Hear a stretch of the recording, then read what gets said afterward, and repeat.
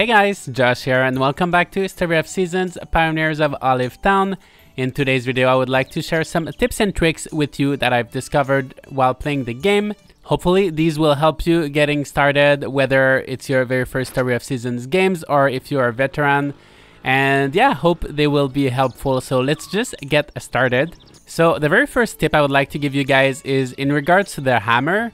So you might know that the hammer can be used, of course, to hit the rocks and to clear these little trees as well. But there are a few other uses of the hammer that I would like to show you.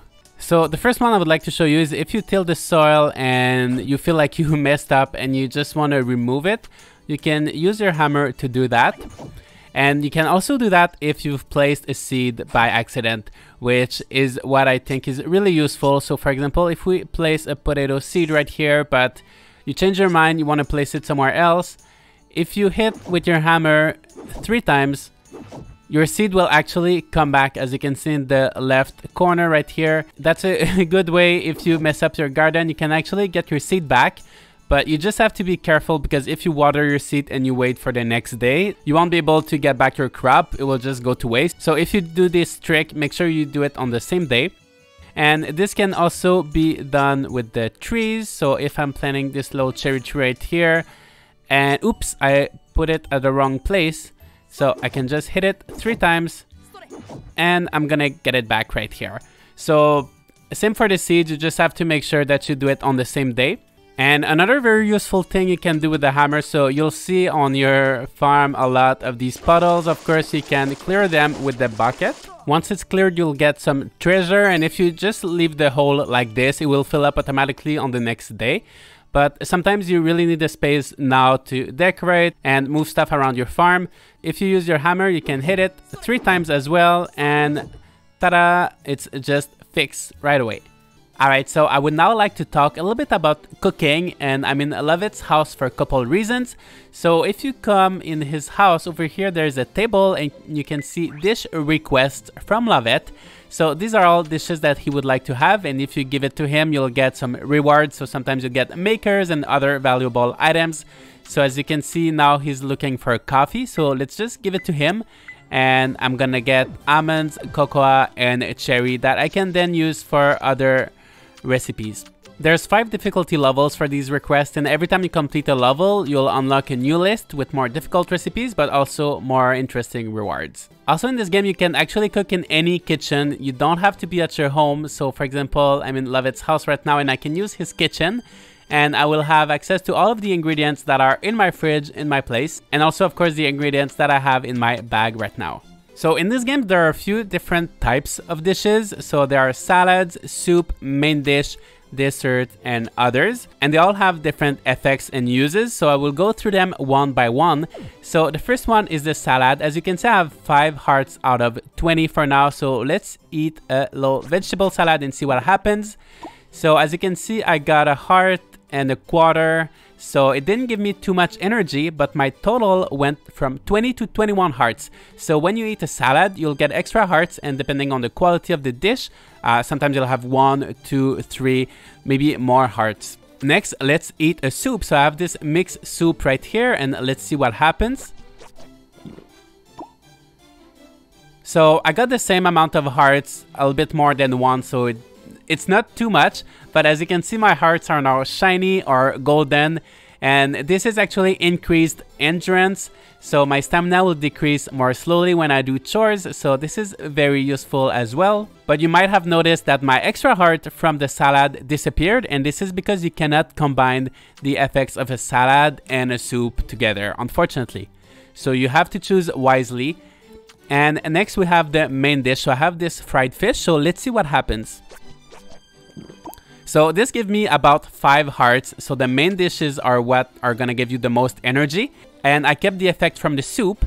However, as you can see in the top left corner, there's this little icon that shows that I'm full. And now if I try to eat a soup or a salad, I just can't because I'm full. So if you want to benefit from the effects of a salad or a soup, make sure you eat these before your main dish. And then there's the dessert. So I have this sweet potato right here. it's a dessert and I can still eat it even after the main dish. And I made another dessert just to try, and you can eat more than one dessert, so you can eat many desserts after your main dish.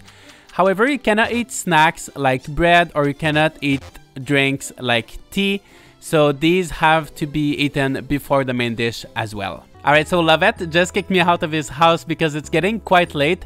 Just one more thing is that the effect of the soup and the salad are temporary. So as you can see, the effect of my soup is now gone. So they only last for a few hours. So make sure you eat these at the right time and make sure you eat in the right order as well. Alright, so the next tip is all about transforming your milk and eggs correctly. So as you may know, there are two types of chickens in this game. So there's the regular chickens and the silk chickens, and they lay different eggs. So you'll get these brown eggs from the silk chickens and these white eggs from the regular chickens. And if you put them in the mayonnaise maker, you'll get mayonnaise. The big difference here is that the brown eggs will actually give you 2 mayonnaise, while the regular eggs will just give you 1.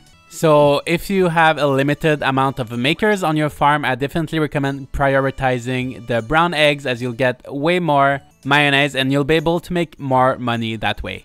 Milk works in a similar way, but there's 3 types of milk in this game. So there's the cow milk, the buffalo milk, and the goat milk, and they all have their own specialty. So if you use the cheese maker, so as you can see, if I put the cow milk in the cheese maker, I'm just gonna get 1 cheese.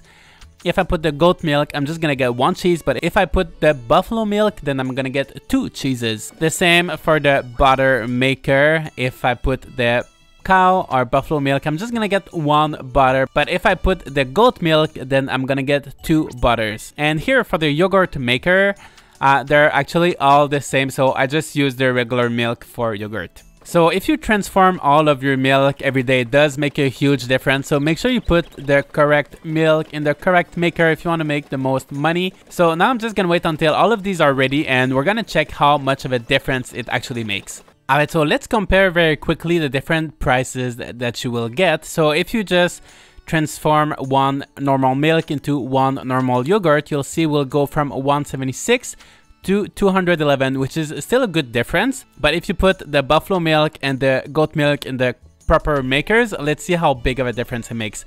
So 1 buffalo milk I can sell for 245, but if I put it in the cheese maker and I get 2 cheeses, I'll then get 454, which is almost double the price, so it is quite a big difference. Same for the goat milk, so just 1 goat milk by itself is 192, but if I have 2 butters, I get 422, which is more than double in this case. And 1 silk chicken egg is 164, but if I have 2 mayonnaise, it's 300, which is almost double once again in this case. So just keep that in mind when you transform your products to make sure you use the right makers. Alright, so for our next tip, let's head to the City Hall. So while you play this game, you will unlock titles by completing achievements. And what you can do with these is actually when you come to this little box in the City Hall, you actually get rewards for each title that you've unlocked. So you complete these by doing just tasks like leveling up your skills or getting a certain amount of money or certain friendships and very basic things like that. So you'll get a lot of these while you play. For each one, you're gonna get a reward. So for example, here I've got some perfume, and a very common reward will be these medals. So there's copper medals, silver medals, and gold. So let's take all of these and I'm gonna show you what you can do with these. Alright, so the whole purpose of these medals is actually to sell them for money. So the copper one, you can get 100 G each. The silver one 500 each, and the gold one 1000 each. So as you can see right now, I just made 6100 for doing pretty much nothing. So especially at the beginning of the game, I feel like it makes such a big difference, and I definitely recommend you go take a look at the box at least every few days, and it's really gonna help you making money at the beginning of the game. And sometimes you'll also find valuable items such as makers and other very interesting things. Alright, so the last thing I would like to talk about is how sleeping works in this game. So basically, depending on when you go to bed, it will affect when you wake up and also your energy level on the next day. So let's just start. So right now it's 9:50. I have 1 heart left. I'm very tired. So let's see what happens if I go to bed before 10 p.m. So I woke up the next day. Is now 6 a.m. So I slept for 9 hours and I have all of my hearts. So no matter what, when you sleep before 10 p.m., you will always wake up at 6 a.m. with all of your hearts. And now let's try to go to bed after 10 and see what happens. So I just woke up at 7, so 1 hour later, and I have 17 hearts. So as you can see, my hearts are not fully recovered, which means that from 10 p.m. you won't recover all of your hearts the next day.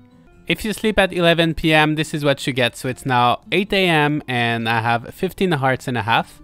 If you sleep after midnight, you'll wake up at 9 a.m. and as you can see, I have a little bit less than 14 hearts. And now I just went to bed at 1, so I woke up at 10 a.m. and I have a little bit less than 12 hearts. And if you stay up until 2 a.m., you will pass out automatically, like this.